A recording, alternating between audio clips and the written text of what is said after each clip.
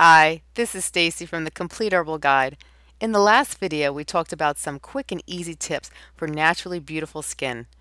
In this video, we're going to go over some simple and effective ways to help stop thinning hair. Many people consider hair loss as a male problem, but the truth is that hair loss can affect men, women, and even children. There are many factors that can lead to hair loss. Hereditary is often the main contributor, but a poor diet, health problems, and even other factors can lead to thinning hair. If you're troubled with thinning hair, don't despair. There are several things you can do to slow down, stop, or even reverse the process altogether.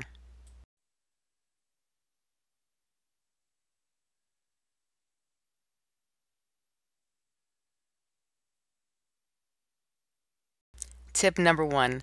Don't ignore your scalp.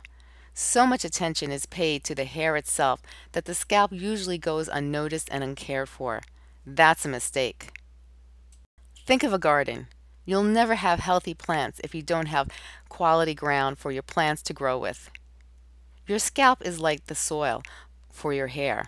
It needs to be healthy in order to produce a healthy crop of hair. Make sure you shampoo your hair often.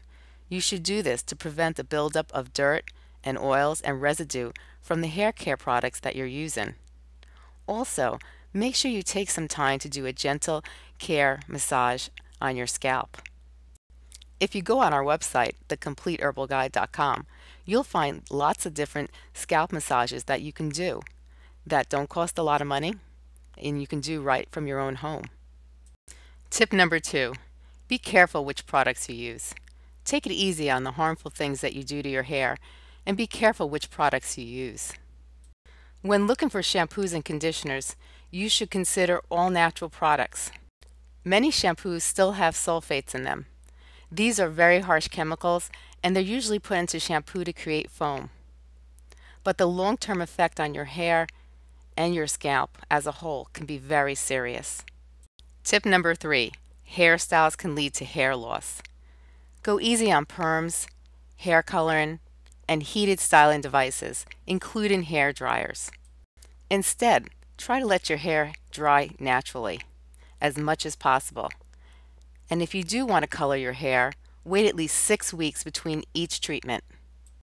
Tip number 4, avoid hairstyles that can break your hair. Try to avoid hairstyles that can break your hair. Things like ponytails and cornrows are horrible for your hair since they will tear, rip, and stretch the hair, which can cause permanent damage. Try to wear these hairstyles once in a while, not all the time.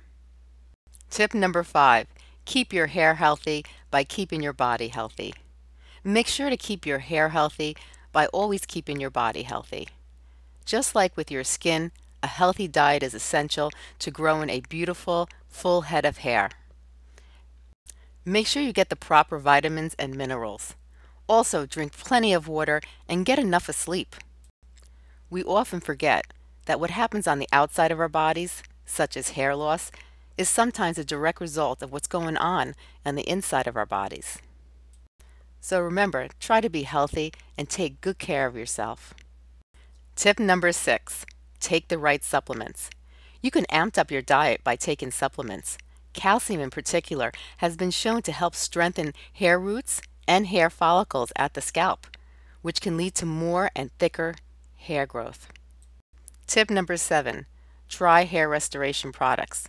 If you're not familiar with their product line for men and women struggling with hair loss and hair thinning, then you should visit their website at Hair Restoration Labs. Hair Restoration offers men and women products supported by science that actually work to address hair loss caused by genetics. I tried them, so I could definitely attest to them. Featuring its DHT Holton technology, Hair Restoration Laboratory focuses slowly on addressing DHT, the hormone that's responsible for genetic hair loss. By following some of these simple steps, you can help ensure that you'll keep a full head of healthy, beautiful hairs for years to come. We've learned a lot about our bodies in the last several decades, especially when it comes to anti-aging. We now know that some of the signs of aging are not unavoidable, but we do have some control, and just making a few simple changes to your daily routine, you can be more healthy on the inside and more beautiful on the outside. Make sure to look for our next video soon.